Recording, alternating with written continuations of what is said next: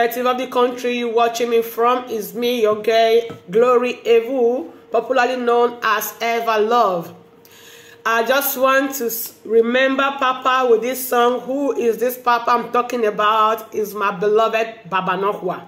The name we do call him there, Baba Nohwa.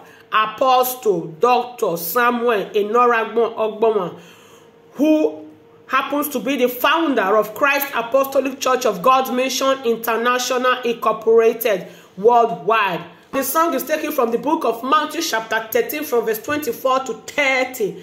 Akoro erene ogogono o memi no bu na koro eriema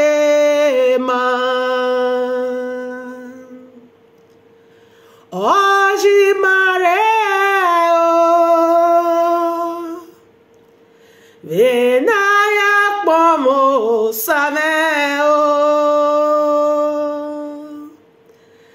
na pomi Jesu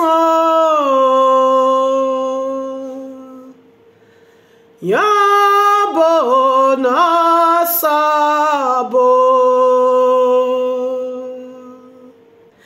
ariabo sayewo pe opa no kemi oko yugbo asanre o egiare o ba ye go we ye igban de kia ko ba mi oko Jesu me devo iso brother ge ko we ge o adege mi oko sa we hin o Jesu me devo iso sister ge ko we ge o adege mi oko sa we hin o